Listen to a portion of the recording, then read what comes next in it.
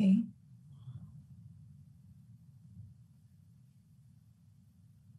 Okay.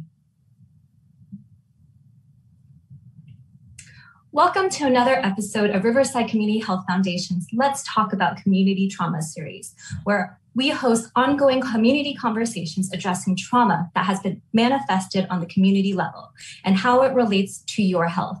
Tonight's topic, racism in the AAPI community. My name is Anna Holbrook, and I'm the Director of Marketing Development for Riverside Community Health Foundation. And I'm honored to be your host tonight for a very special conversation with Congressman Mark Takano. Congressman Takano represents the 41st District of California, specifically our communities of Riverside, Moreno Valley, Jurupa Valley, and Paris in the United States House of Representatives. For more than 20 years, Congressman Takano has worked to improve the lives of Riverside County residents, both as an elected official and as a teacher in Rialto High School in our very own community.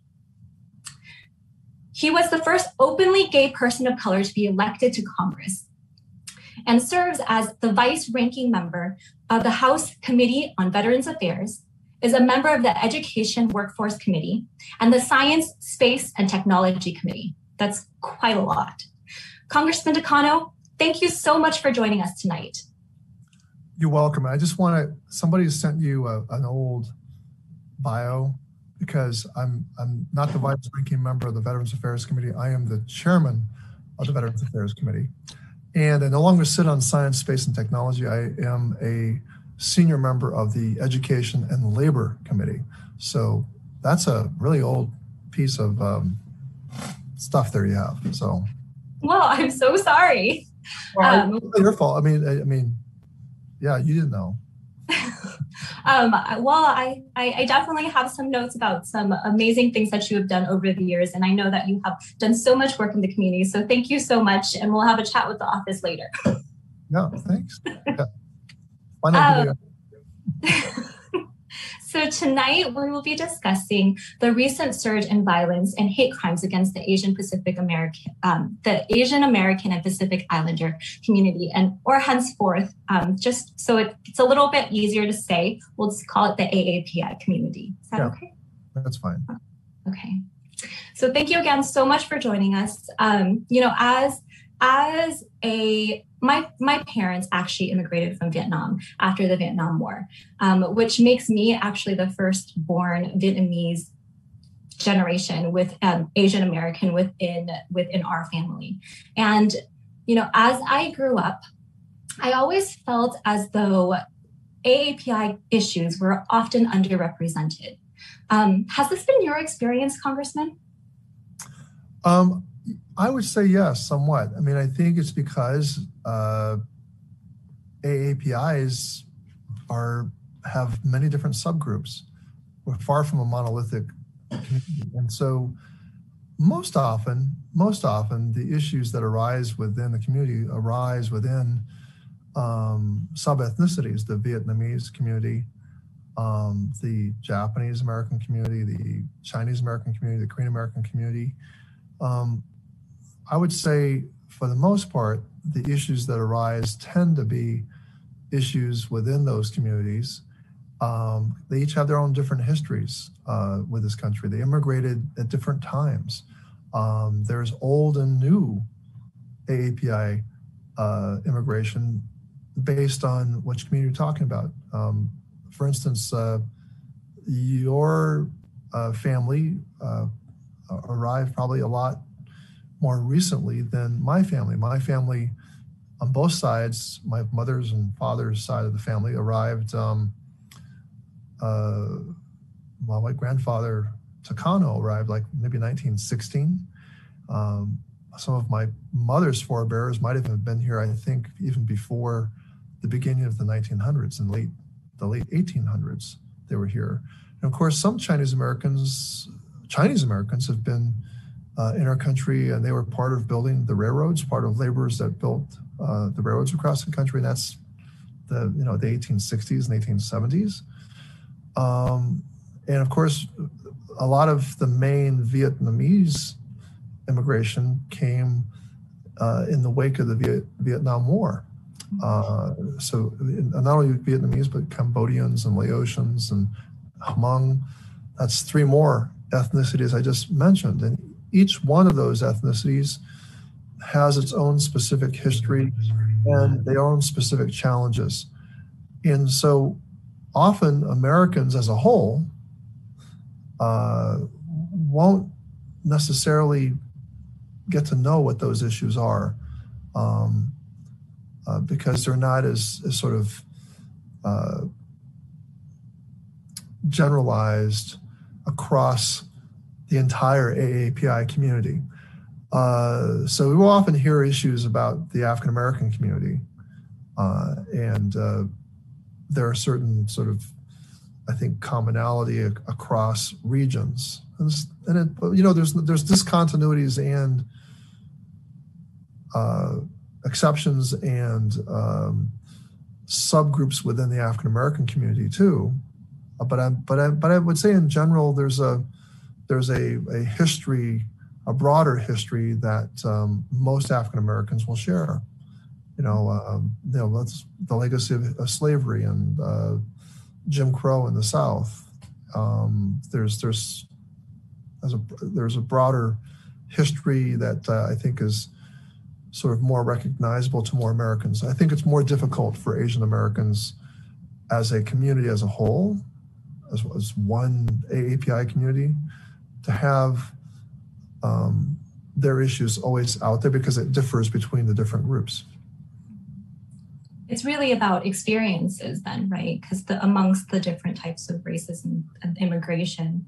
Yes. I think it will show up in different ways for different folks. So it's like, the racism showed up for Japanese and Chinese Americans in history through laws like the Chinese Exclusion Act, the Japanese Exclusion Act. Those actually prohibited immigration and really cut off immigration from those countries in the early part of the 20th century, the latter part of the 19th century. I'm betting that when your family arrived as immigrants, that they arrived like in the 70s or later. And by that point, Asian immigrants could become naturalized citizens. Do you know that before 1965, with some exceptions, but for the most part, becoming a naturalized American citizen was not possible for an Asian immigrant. If you immigrated to the United States from China or Korea or Japan or any East Asian country in the 19th century, you did not have a pathway to citizenship. My grandfather, when he immigrated to the United States in 1916 as an 18-year-old boy or a young man, he could not become a citizen. There was not a pathway for him to become a citizen until they opened up quotas for such naturalization in the 1960s. And some Asian immigrants, like Filipinos and South Asians, were able to get paths to naturalization in the late 1940s. But since the beginning of our country, that was really a strike against you. If you were Asian, if you were Asian immigrants, your children, because of birthright citizenship, could become citizens. And there was a Supreme Court case which established that in the late 1800s. It was a Chinese, I'm forgetting the name of the litigant, but he was an American-born Chinese man. And I think the court ruled that the birthright citizenship established under the 13th and 14th Amendments of the Constitution, the Civil War amendments to the Constitution, applied also to the children of Asian immigrants who lived here. So, this actually has some relevance to Riverside history. You've heard of Harada House? Yes, absolutely. Well, Harada House was a case that was brought about by Jukichi Harada's neighbors in the early part of the 1900s. The neighbors sought to enforce the alien land law. That's another law that was anti-Asian. And that law, the alien land law, said that people who were ineligible to become citizens, and who were those people? Immigrants from Asia. They didn't outright say, Japanese people can't buy. And California law might have said that, but the ways in which the laws were often structured is they said, well, if you're ineligible to become a citizen, you can't own property. And who did that apply to? It applied to immigrants from Asia. And so these were alien land laws. And so Jukichi Harada's neighbors sought to enforce that law. What Jukichi Harada did is that instead of buying property in his own name, he bought it in the name of his American-born children. And they said, well, that's getting around and evading the law, which it was getting around the law, but the judge upheld Jukichi Harada's ability to do this. And that's why the Harada House is a National Historic Monument. It's actually a fairly important part of the history of Asian Americans, and specifically Japanese Americans in our country. It's that piece of history right in here, right our own downtown Riverside. Yeah, right in our backyards. Isn't that cool? Yeah. I think we have an important tool for our citizens and especially our young people to know that what this history was. So look, this anti-Asian sentiment was not just with Japanese Americans. It happened first with Chinese immigrants, and it continued in various ways with other immigrant groups. How do you think that perception of more overt racism has kind of evolved over time? For me, I'm thinking about some of the stereotypes that I knew growing up. Well, okay. What I see happening in our country is that it was overt, like really on the surface, like straight out they passed laws. We don't want Asians here. We don't want Japanese here. We don't want Chinese here. We don't want the competition they bring. They're taking over. In fact, there was a term called the Yellow Peril. It was the Yellow Peril, and the Hearst newspapers, owned by William Randolph Hearst. He owned a string of newspapers all throughout the West Coast, and those newspapers propagated the notion that Asian immigrants were taking over the United States. And so it was overt. It wasn't like covert. It wasn't dog whistling. Dog whistling is kind of like dog whistling is that you kind of want to avoid being called a racist, but you say something that everybody can understand what you mean. The racist can hear, you can connect with other racists out there, but you say it in a way that that generally you can't be accused of being a racist. You can say, "Oh, I wasn't saying that. All I said was whatever." But it's something that was widely understood. People understand what you mean. So I think politics went that way for quite a while. And I think in the 60s and 70s, there was a lot of dog whistling. I've been watching this amazing series on Showtime about the Reagans. And there's this general sense among a lot of people, among Republicans especially, that, Reagan was this, great president. The more I'm looking at some of maybe this series may be very slanted, but there was a lot of dog whistling that Ronald Reagan did. Ronald Reagan had to campaign in a dog whistling sort of style. He went to Philadelphia, Mississippi, and made it clear how he was going to govern in a way. I can't remember what he said. He was going to govern in such a way that he was on the side of white people who were afraid or concerned or resentful about the gains of black people. The idea of a welfare queen. The welfare queen is ostensibly about attacking the fecklessness of government, the ineffectiveness of government, and how government wastes your tax dollars and is taking your tax dollars and giving it to people of color who don't deserve it. That's a good example of like dog whistle politics, because on its face, it can be defended as not racist. I'm not saying anything about that the people of color don't deserve things. I'm just defending the taxpayer, and I believe in smaller government. I believe in conservative principles, but in fact, that's a dog whistle. You can say the same thing. I mean, I think the term law and order, which was used by Richard Nixon, law and order were code words. Code words is another way to talk about dog whistling.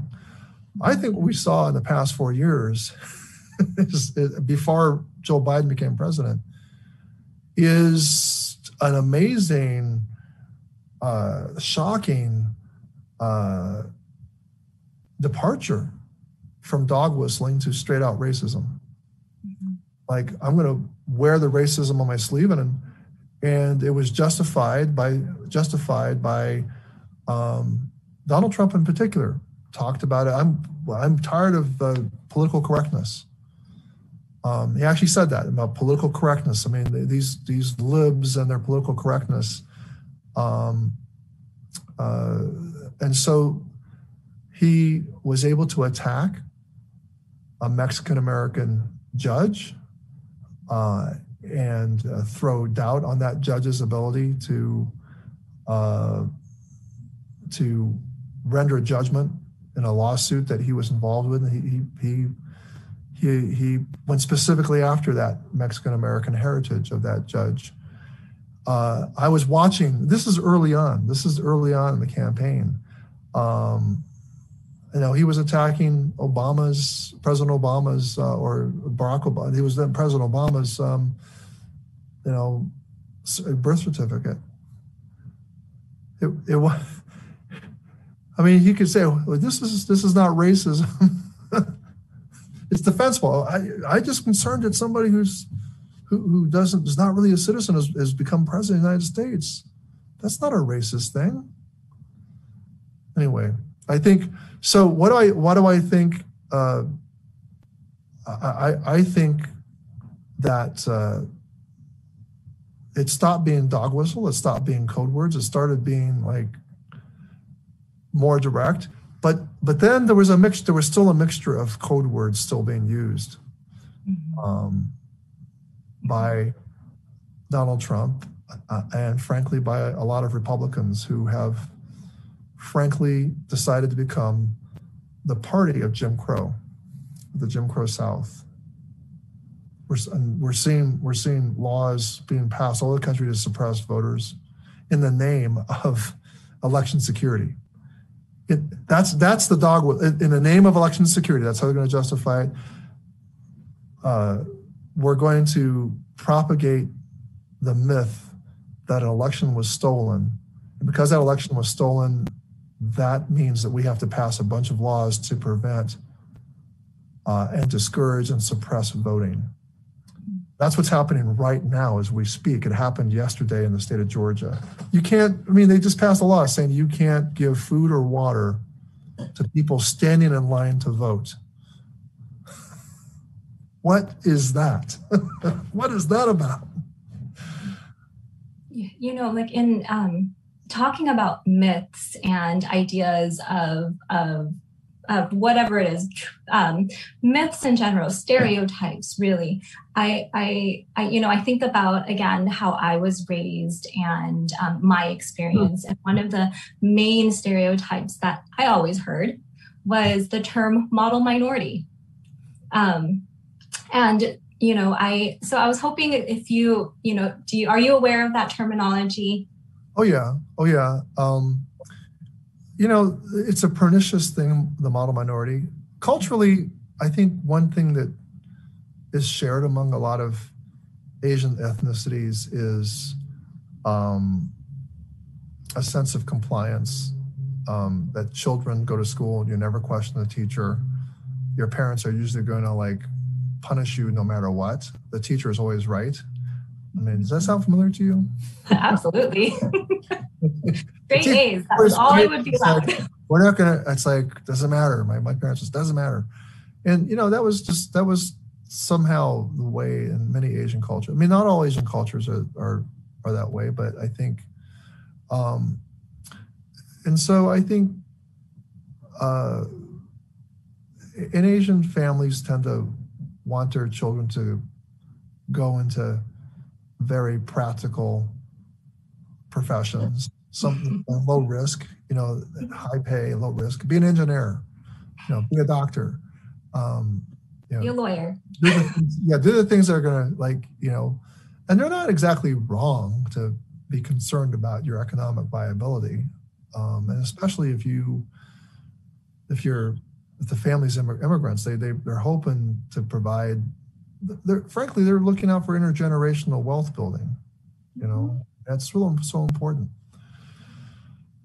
But not all Asians fit into this by a long stretch of the imagination. As I said, some Asian immigrants have been here longer than others, a lot longer than others, and the newer immigrant groups have yet to establish as a community. I mean, individual Vietnamese immigrants and individual Cambodian immigrants may be doing well, but across the board, as a newer immigrant community, they're going to not be in the same place as other Asian immigrants who arrived earlier as communities. But even those other older communities, as I kind of outlined to you, face tremendous discrimination. And the newer immigrant communities often don't fully know the stories of those other Asian immigrant family communities, right? So there's that the struggle to have an Asian American identity is difficult. Those times when we are able to experience that identity, unfortunately, is in times when there's a generalized hatred against Asians. It could be during a time of economic stress. It could be during a time of a pandemic. But let's get back to model minority. That's what the question you asked me. So model minority has to do with, I think, an impression of non-Asians, that Asians are smart, that they're wealthy, that they may not even be rightly classified as a minority, or a kind of underrepresented minority. And this is wrong. This is not fair, because there are certain Asian sub-ethnicities that are really struggling. And even in those ethnic groups within the Asian community that have a lot of their members doing well, there's still a lot of them that are not doing well at all, and are struggling. So the model minority is this idea that we get pointed to as, see, they can do it, why can't you? That's part of it too. See, they can do it, why not you? So yes, I've heard of it. Do you think at all that type of stereotype about being a model minority has impacted you in your own personal life or your family? Yeah, I think so. But I'm also quick to add that, that I think my family has benefited from programs like affirmative action, whether in education or in employment. I remember having a talk with my father about this, that unless there were a specific consciousness of achieving diversity, unless diversity is sort of a social, a social objective that we think about in business settings, in government settings, in school settings, unless we think about, hey, maybe, our teacher corps, we need to have, it makes a difference to have teachers of different racial backgrounds in the classroom. It makes a difference that all people of different backgrounds have a shot at management jobs. That you just, it can't be that you can't have a perpetuating myth that Asians can't make good leaders and can't make good managers and can't be good CEOs, kind of thing. So I definitely think that it's important. It was important to me, I think, to have certain social and political initiatives that did promote diversity. Otherwise, I think I may not have been as successful as I am. Thank you. But I think that is extremely important. Where we're talking about racism and being able to really point it out. I love how you were talking about the being very intentional about it. So intention above all else to ensure that this is getting addressed. Yeah. So, I was doing some research beforehand, and I was looking at a research that was conducted by the Center for the Study of Hate and Extremism. I know that's a long time respected source of expertise on hate crimes. Now, the researchers pulled public records from local and state police agencies to gather hate crimes from 2019 and 2020. They compared the two numbers, and it showed that there was a 149% increase in hate crimes in 2020 alone. And that's just absolutely astonishing to me. And what's even scarier still is that when they continue to look at the data, hate crimes had actually been down by 7% overall. And yet Asian hate crimes had increased by 149%. So as we're talking about policies, I have to ask you, Congressman, why do you believe that there's such a stark rise in hate crimes within the AAPI community during the pandemic?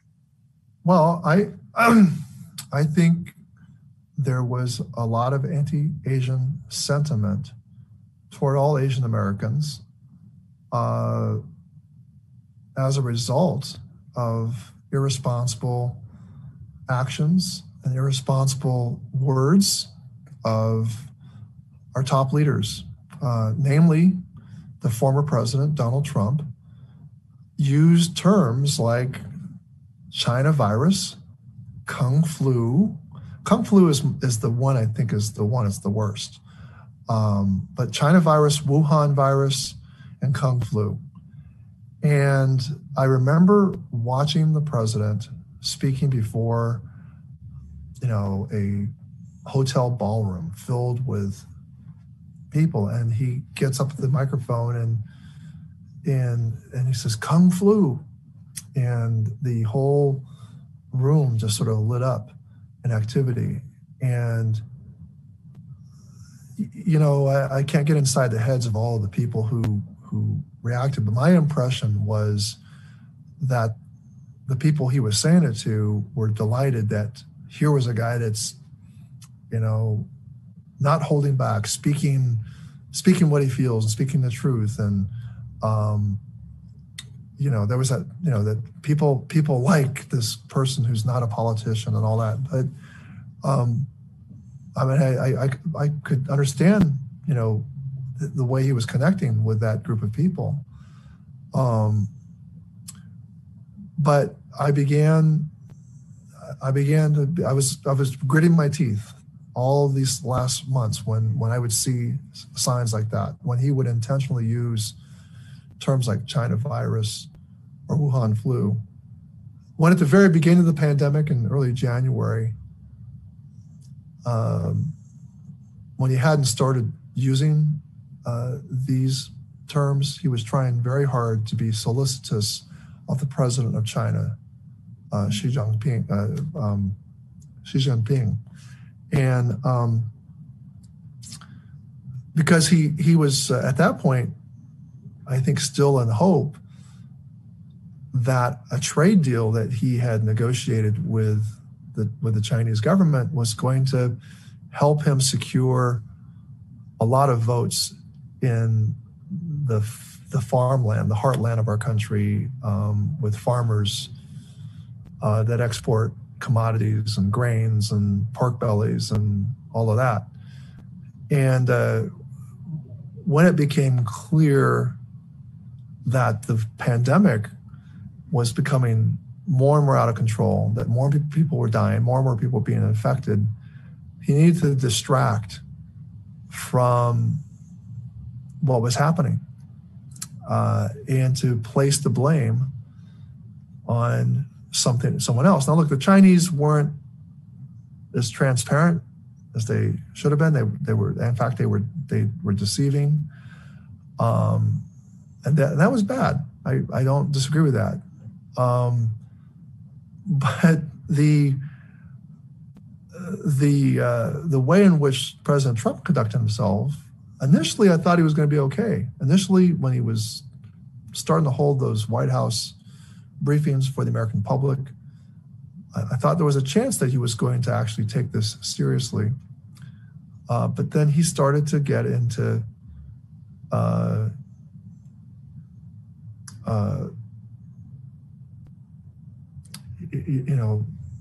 doing things like promoting hydrochloroquine and hydroxychloroquine, suggesting that maybe you should inject bleach, and being very inconstant and erratic.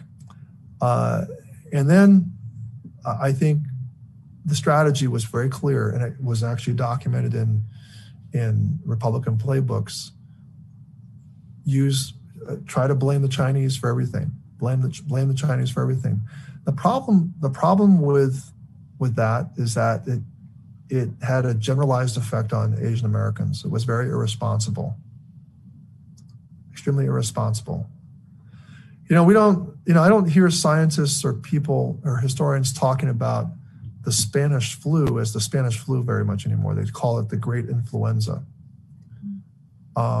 Because I think there's an evolving standard and understanding that it's not really helpful. In fact, it's extremely harmful to try and ascribe a virus that comes from nature as resulting from a geographic area or a particular ethnic group or racial group, and to therefore stigmatize a group of people with the virus. That's happened throughout history. That's happened in Europe, actually, with when the plague was blamed on Jews. The Jews would get blamed and scapegoated for terrible things that happened, like the plague, and that kind of stigmatization had consequences. They were often beaten up, brutalized, killed in the name of that anger. And that was, of course, what I was very concerned with, along with like a lot of my other members of Congress who were AAPI members of Congress. We were very concerned about that.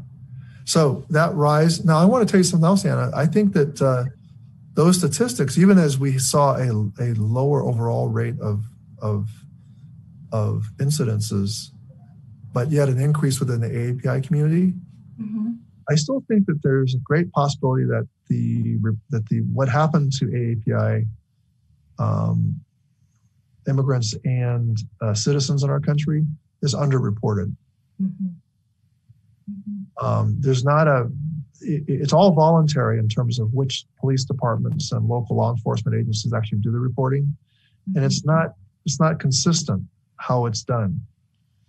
Mm-hmm. So we might not be actually getting a full and accurate picture, but I think you can't. I mean, I think it's really hard to argue that there wasn't something that happened significant that negatively affected the AAPI community in terms during the pandemic. And not only do I hold Donald Trump responsible, I also hold mostly Republican politicians for being complicit, either literally joining the president and using those terms, or deflecting and defending, and it's still continuing to this day. There's not a concerted effort to say what the president did was wrong, or where they contradict him. Mm-hmm. In regards to, talking about stigmas, I think that there's a lot of stigma that actually occurs within the Asian American community. Like you had mentioned, underreporting of hate crimes or violence within the community or outside of the community. That kind of leads into my next concern, really, is the stigma against mental health.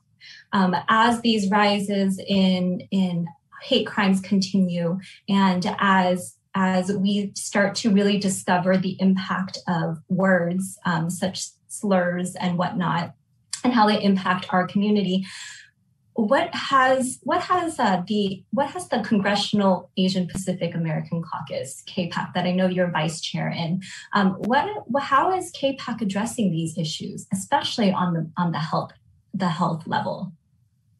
Well, we are advocating for the passage of two pieces of legislation: the No Hate Act and the COVID-19 hate crimes bill. In both cases, the hate crimes bill is addressing the issue of making it easier to report, not easier, but systematizing the reporting, giving resources to the Department of Justice, and making a person responsible at the Department of Justice for reviewing all of the hate incidences that are occurring around our country, and to have the Department of Justice issue guidance and support to local law enforcement agencies to set up reporting systems and to make that reporting more consistent and useful. It also provides resources for the law enforcement agencies to actually set these reporting mechanisms up. It costs money, and right now it's voluntary, and law enforcement agencies have to make a choice about what they're going to do with the resources. We need the federal government to step in and say, this is a priority during the pandemic, when a particular part of our country, particular part of our population of the country is being stigmatized. The No Hate Act would also, it seeks to, I think, provide community organizations with resources. I think we need to do a lot of training. Maybe training is not the word, but educating of our different communities. That's going to happen within community organizations, nonprofits that provide community services to the various Asian communities out there in a culturally sensitive way and in that community's own language, so that we can educate people how to report a crime. Look at, a hate crime is very, very difficult to prove. And you need to make sure you have the evidence there. And often the evidence is there, but the community members may not know what it is you have to look for, what it is you have to see, how it is that you can be a quote unquote good witness. I'm not aware of specific initiatives to deal with mental health or the health of, there's a more not Asian specific effort, but the new Congress and the president are looking to strengthen the Affordable Care Act to make the policies do more at less of a cost. And one of the elements of the Affordable Care Act is a requirement that policies include mental health care. So whether people are seeking their health care here in California and in Riverside and Moreno Valley, Paris, and Jurupa Valley, whether they're getting their health care through Covered California or Medi-Cal, the policies all include a mental health component. So those policies should cover mental health care. There needs to be outreach to AAPIs in their own languages. They need to also know that if they've been the victim of harassment or they've been assaulted, they need to be able to report it, but they also need to have access to the mental health counseling to deal with that trauma. People may not look, I'm chairman of the Veterans Affairs Committee. When you have been a part of a violent scene, you've either, as a soldier, airman, or whatever, you were actively involved in something, or you may even be somebody who is like guiding a drone from many miles away. There are mental health consequences to the kind of work you're doing. We have issues trying to destigmatize seeking help in the military, regardless of which ethnic group you may belong to. I don't think Asian Americans are alone in how their cultures have stigmatized seeking mental health care. I think this is a generalized problem across all of America, inside the military, inside law enforcement, inside a number of high-stress professions, to encourage and validate the people who need to get the counseling. So I've myself have participated in public affairs messaging where we specifically encourage AAPIs to go and seek mental health care.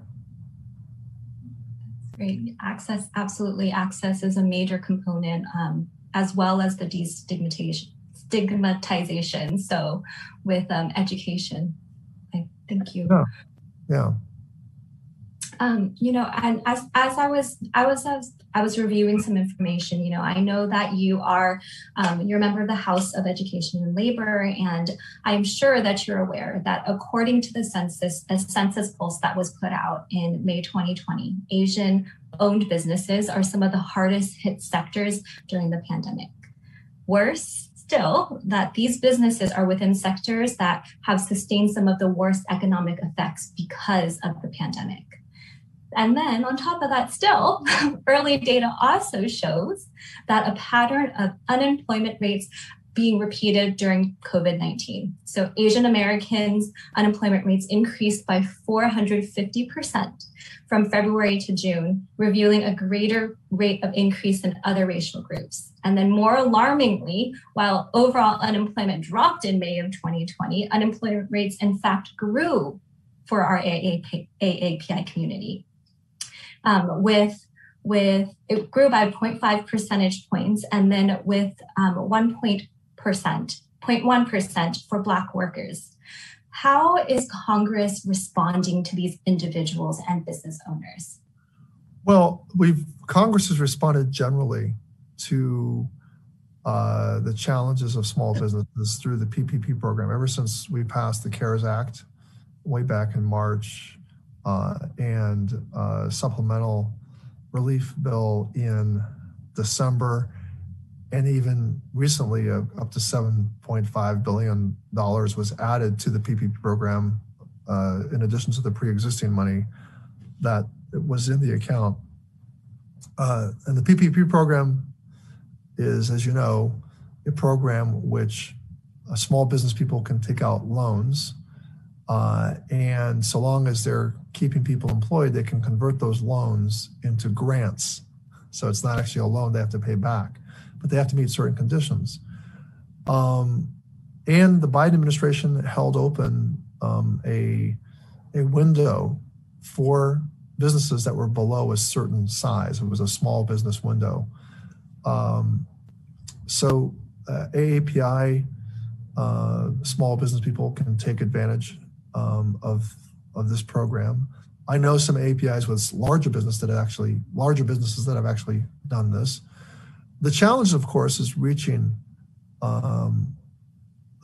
these business owners, explaining to them how they can qualify and how they apply. And to do it, they may or may not have relationships to formal banking.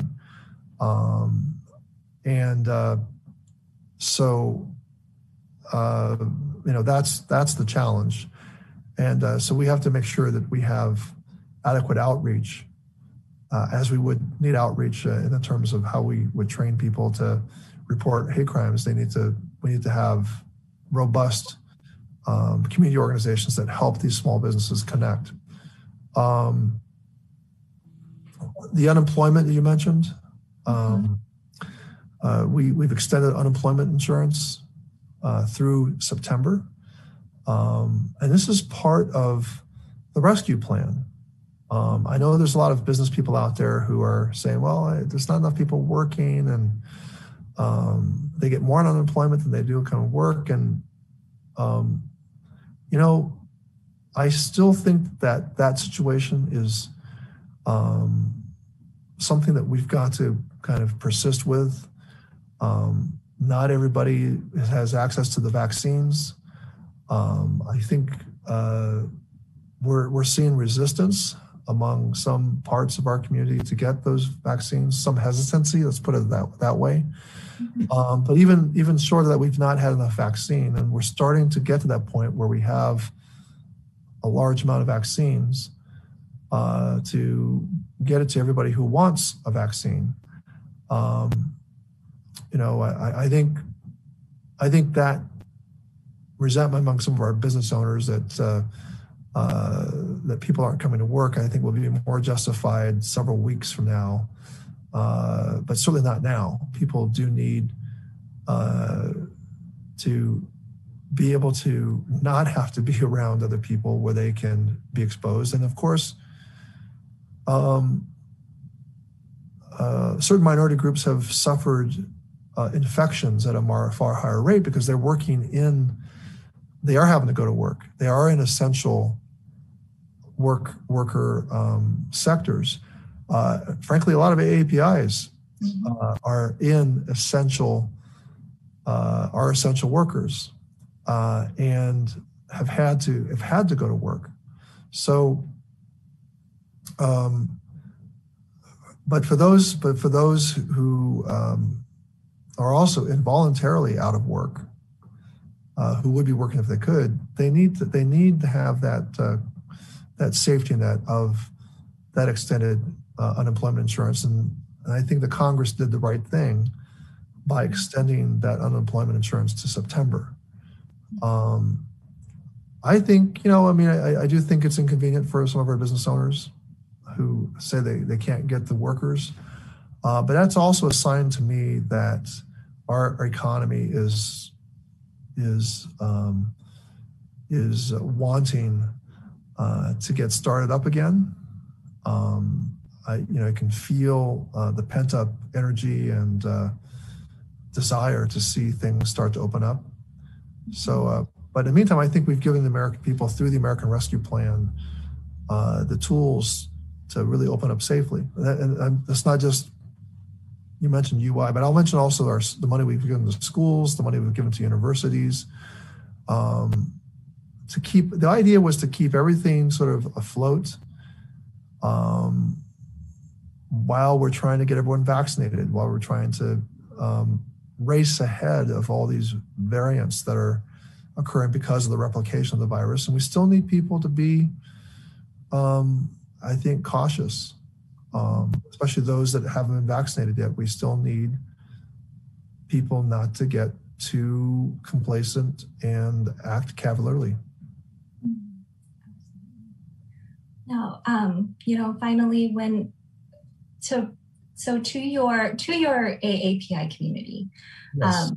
can you address the community and just let them know what is Congress currently working on? How are you and Congress addressing the anti-racism and discrimination within not only our community but our entire country? And what can we expect to see? Well, to the AAPI community generally, and to the AAPI community here in Western Riverside County, let me just say that this week, there was reported to me an incident of a nail salon that was sent. I think the employees were sent this letter, which purported to come from the Social Security Administration. It was a fake letter that used all sorts of despicable anti-Asian slurs, telling the owner of the salon and the employees that they needed to go back to where they came from. It was disappointing to hear that the kind of anti-Asian sentiment that we've been hearing about around the country has occurred in our own community. I promptly called it out, denounced it, and what the AAPI leaders in Congress are doing is we're making media appearances. We're attending rallies. In fact, I intend to attend a rally tomorrow here in Riverside to call attention to the anti-Asian sentiment, the anti-Asian harassment and assaults and murders. And hopefully it's going to open up a larger conversation about that. But we're also, beyond just awareness, we're looking to actually pass, as I said, the COVID-19 hate crimes bill, and we're also looking to pass the No Hate Act. And we're doing our best to make, I think one of the biggest differences going to be made is by my Republican colleagues, who I think not only need to stop embracing the Trumpist ideology, which frankly relies on a lot of racist narratives, to not embrace it. They need to actually distance themselves and break with it. I see the exact opposite happening right now. Perhaps this is a moment that will tamp that down, tamp the continuance of the xenophobic, anti-Asian, anti-minority ways in which certain politicians are appealing to their base voters, what they perceive their base voters to be. I will point out that I think it's made a difference that there are members of Congress who are of AAPI descent. When Pearl Harbor was attacked, 80 years ago, that wasn't the case. And there was a failure of the political leadership.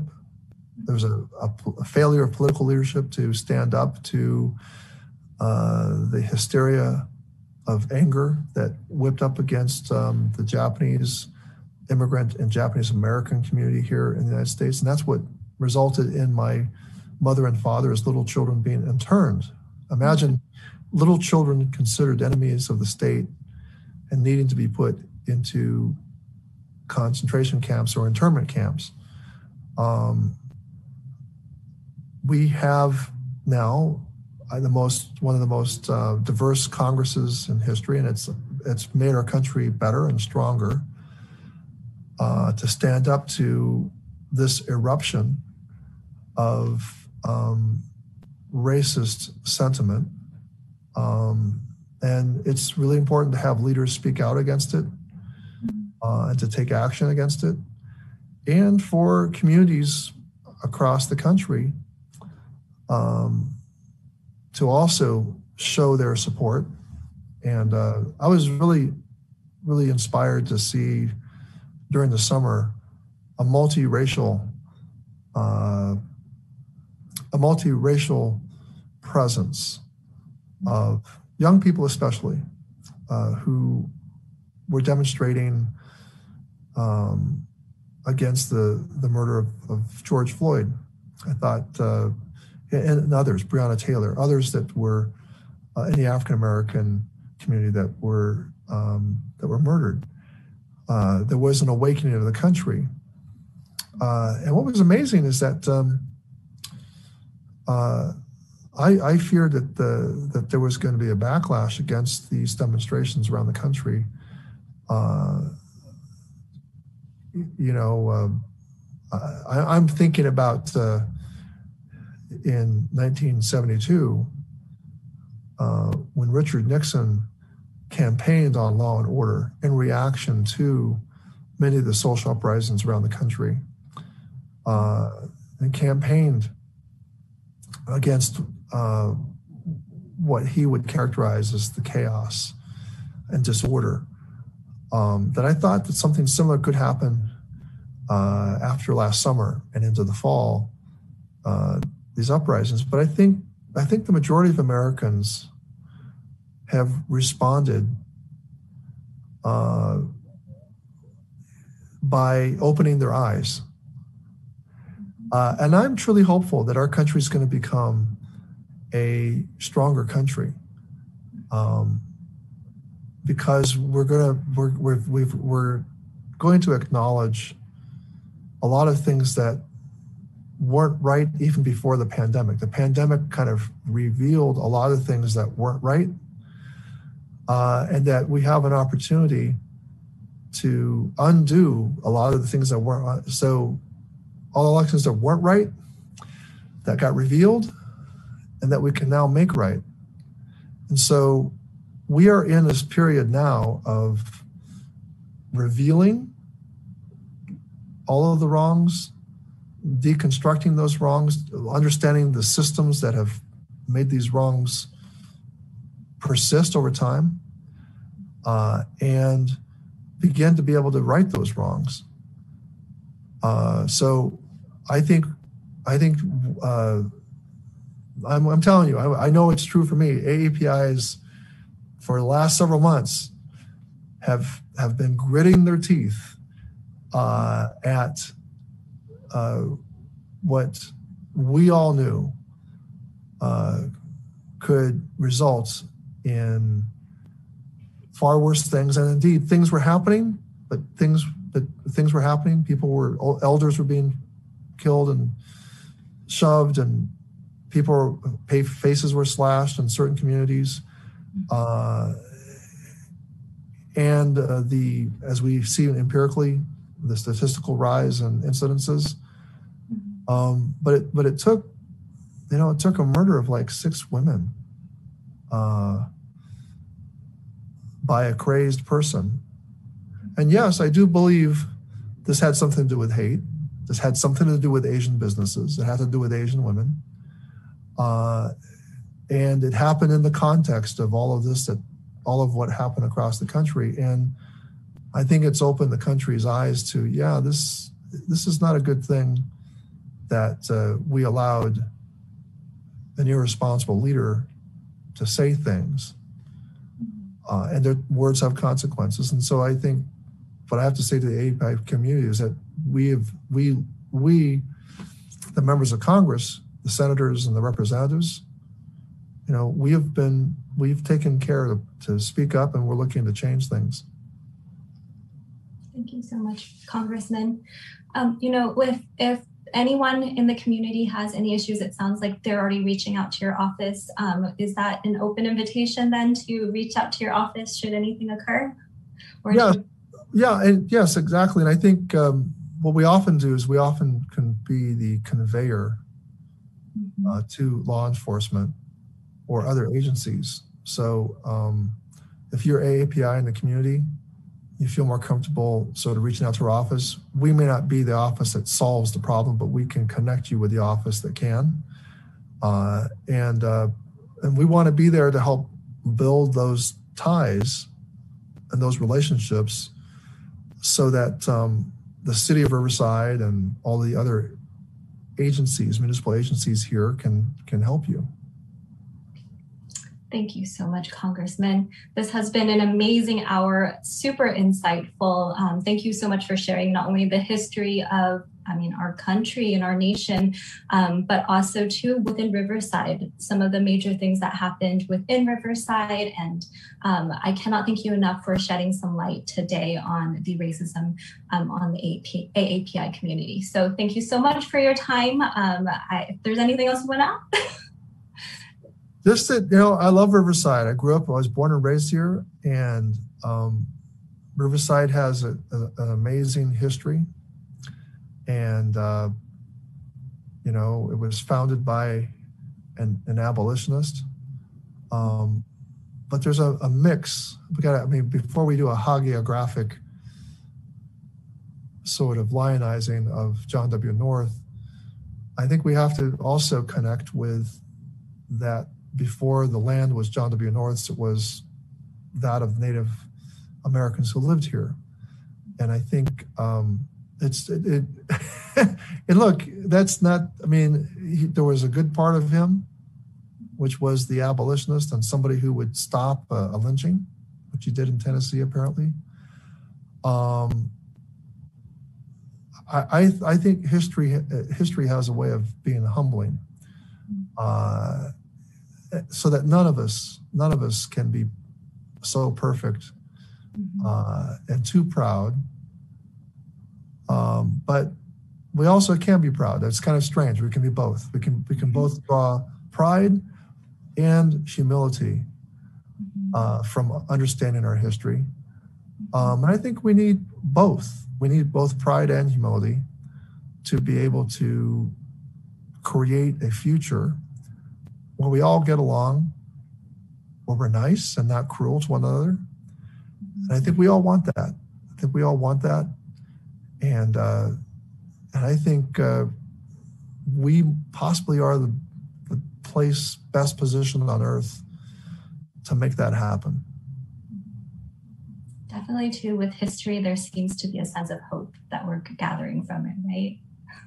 Yeah, pride, humility, and hope. Yes. Well, thank you so much again, Congressman. I so appreciate your time. And thank you, our audience out there, for joining us for this episode of Let's Talk About Community Trauma with Riverside Community Health Foundation and our amazing Congressman of the 41st District of California, Congressman Mark Takano. For more information about Riverside Community Health Foundation, you can always check out our social media, follow us on Instagram, on Facebook, on Twitter, and then obviously also to follow Congressman Takano as he makes his way back over to DC with policy making in support of our community. So I guess that's it for us. Thank you so much again, Congressman. Oh, you're welcome. Thank you, Anna. Bye.